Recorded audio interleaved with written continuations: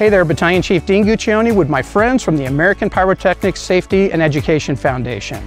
Let's talk about how to safely and responsibly dispose of fireworks. Fireworks get hot, and throwing them away too soon can cause a dangerous fire.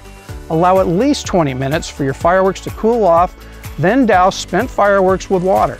Finally, place fireworks inside a metal trash can or dumpster away from structures.